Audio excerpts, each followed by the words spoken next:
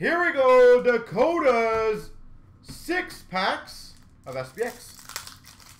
2 from... we got a rookie jersey, Ryan McLeod.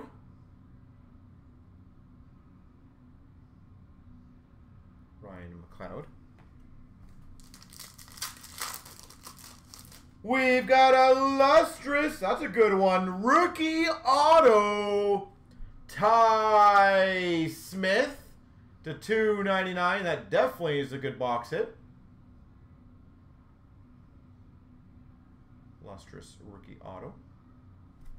Oh, I'm not saying, Shane, that they should get rid of him. I'm just saying I wouldn't be surprised if they try to change something.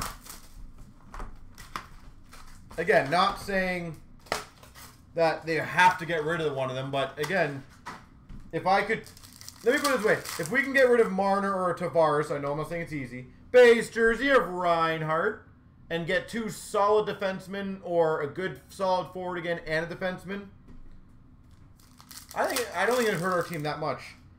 We've got a Pride of a Nation autograph rookie, Martin Cott.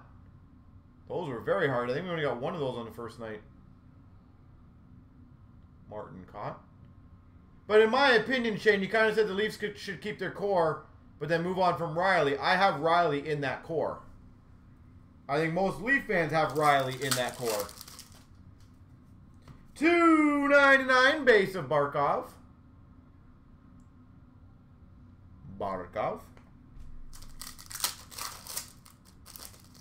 This was a solid box. And a 99 purple, Dylan Cousins. There you go.